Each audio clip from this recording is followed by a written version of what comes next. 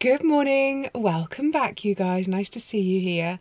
So it's currently Friday morning, it's Good Friday, it's a beautiful sunny day we've been promised, and the thing with Cornwall on a bank holiday that's sunny is, I'm sure you can guess, it's hell. It gets really busy. So I'm up really early, it's 7:15, I'm actually going to leave Cornwall, I'm going to cross the Tamar, I'm going over to Devon because I'm going to take you guys up to Dartmoor for an early morning stomp in one of my most favourite places. I'm really excited. I haven't been there for a few years. It's the most mystical, mythical, eerie, spooky, enchanting places you can go on Dartmoor, and it's dead easy to find.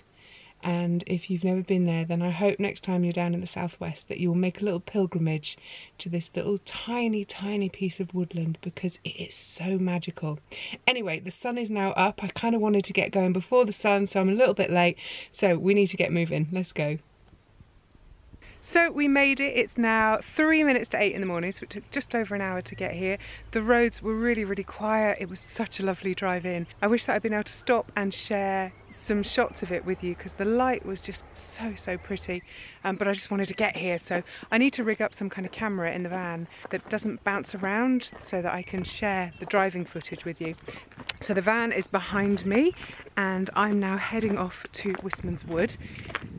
There were a couple of cars in the car park. I think somebody had slept in one overnight. It was all steamed off, so yeah, hopefully I didn't wake them up. And yeah, let's go find Wistmans Wood.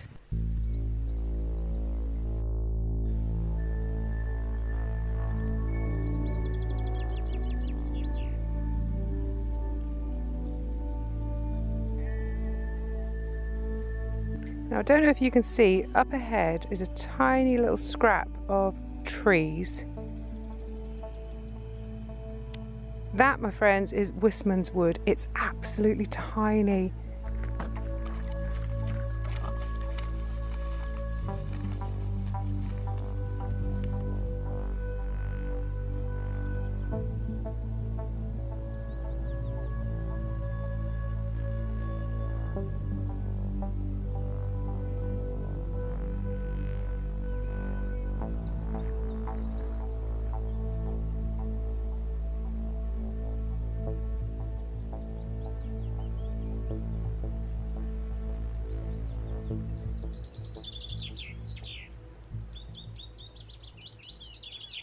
So, welcome to Wistmans Wood. Isn't it just the most magical place? And if ever there was a setting that should have been in a Lord of the Rings movie, this is so it. So according to Wikipedia, there's over 120 different types of lichen or lichen, depending where you're from, that grow in this tiny little woodland. And there's a whole heap of history here. These trees are really old. It's predominantly an oak woodland, and there are lots of tales and ghost stories that go along with this place for sure. There's no way I'd camp here overnight. I did just pass a couple of guys in tents, fair play to them. No way I'd do that.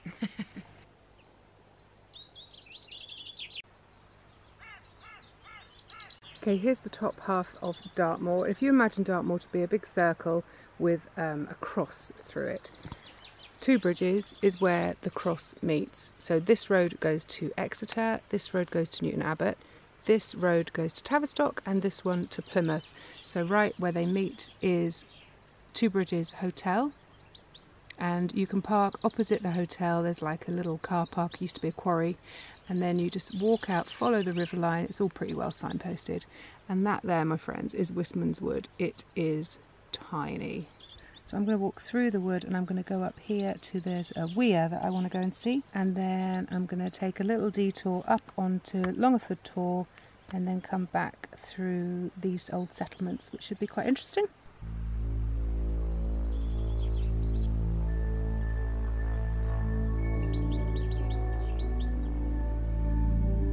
This is one of my favourite lichens, and to be honest, it's probably the only one I actually know the name of. This is called Old Man's Beard. Isn't it fab?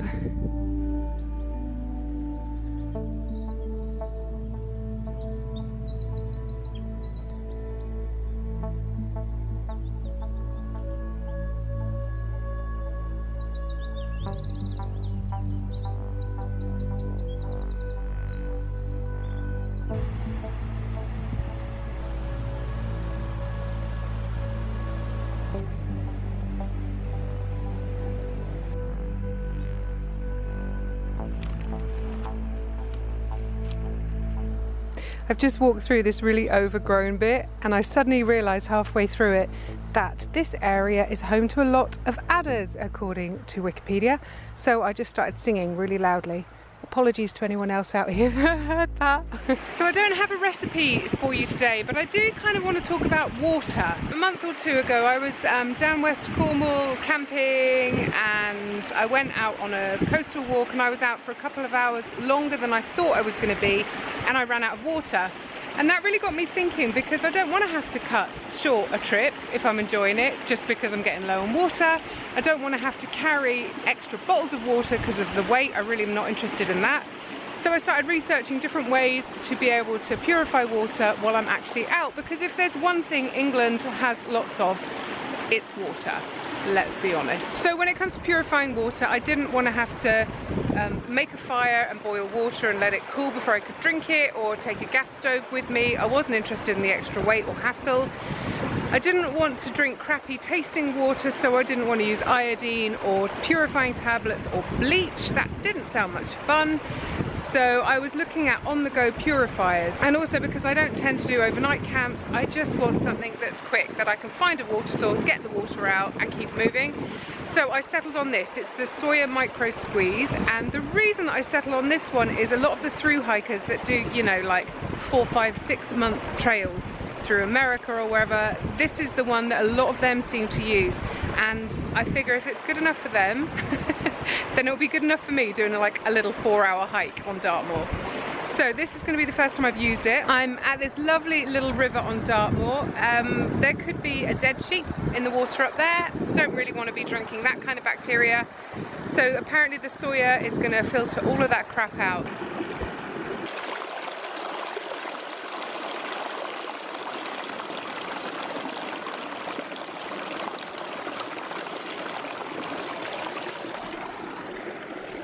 Okay, so we've got our bag of river water, and then we're just going to screw the actual filter onto the neck of the bag. Can I do this one-handed? Oh, it seems I can. Okay, then off with the cover. Now, you can just drink the water straight from the bag. The river water will go through that filter, so it will be safe to drink, or you can squeeze it into your clean drinking water bottle. So let's just try and drink it direct first and see how that goes. Well, that certainly works.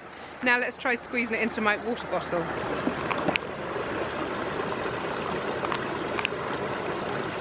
So if you just let it hang, that much comes out. If you squeeze, that much comes out.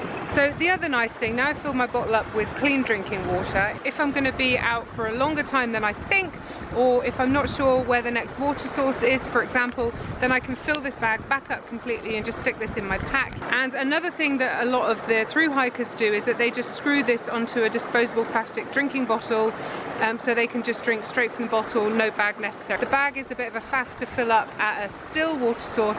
I was pretty lucky because I had that tiny little waterfall, and so it just poured straight into the hole. There's a fair chance you're not going to have heard a word of this because of the water all around me. If so, then this is going to look really funny because I'm going to have to do some kind of weird voiceover, and it's going to look like an old episode of Monkey. Whoa! So now I've climbed up, I'm at the very end of Wistmans Wood. I've just climbed up from the water, and I'm just going to go and climb a tor.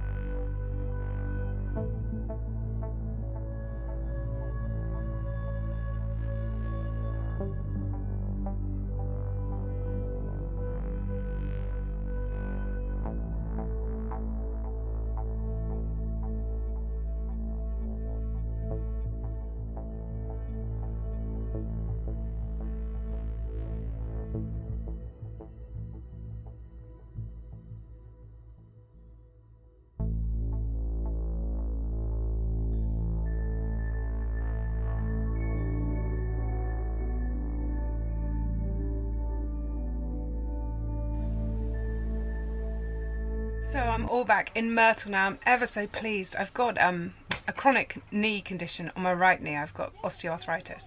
But my left knee I injured recently at CrossFit, and I found that walk back really difficult. My knee's all swollen and feeling really pissed off, so I'm quite pleased I'm back at the van.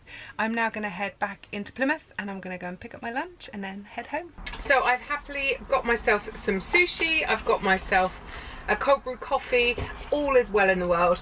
I hope you enjoyed that little wander with me. It was fabulous, and I had pretty much had Dartmoor to myself, which was very cool. My little tip to you is that if you're out and about, it's a nice day and it's a public holiday or a kid's holiday or whatever, and you want to go and do something like that down here, just get up early. Apart from 2 campers that were out collecting firewood in Wistmans Wood, I had it to myself. By the time I walked back, kind of 11 o'clock I guess, the people, the hordes of people just pushing in, it was like, oh, if you like crowds then fine, crack on. Personally, I don't. My advice to you is just get up early and enjoy these places.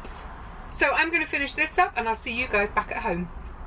Don't tell anyone, but it seems 1 tray of sushi wasn't enough, so I had to go and buy another one. Hey, I had a big walk today. I need the energy, right? Okay, so I am back home and it's a few days later. I did indeed completely knacker my knee and I've been laid up all Easter. Yikes. It is on the mend now though. It's still pretty damn clunky. So this is what you get in the kit. You get the 1 litre water pouch, which seems decent quality. I'm sure it's not going to last forever, but it does seem to do the job. You get the Sawyer Micro Squeeze, which is the filter that comes with the cap and with the push and pull drinking spout. You also get a straw, and I'm not entirely sure when I would bother using this, and I don't bother carrying it in my kit, but the straw goes on the bottom, the cap comes off, and then you can drink directly from a water source. I can't see that being very comfortable, very efficient, or anything really. I'm not quite sure why you would use that, unless perhaps the water source was like in a crevice and you couldn't get the bag down there. Not sure. But like I said, England is so full of water that I really don't think that's ever going to be a problem. You get the cleaning syringe, which is for backwashing the filter. And to do that, all you do is take the cap off, fill the syringe with water, pop the syringe on the clean end, and then push the water through, and that just backwashes any debris out of the outside of the filter. And in case you're interested, that's the box that it comes in, so it is pretty small kit.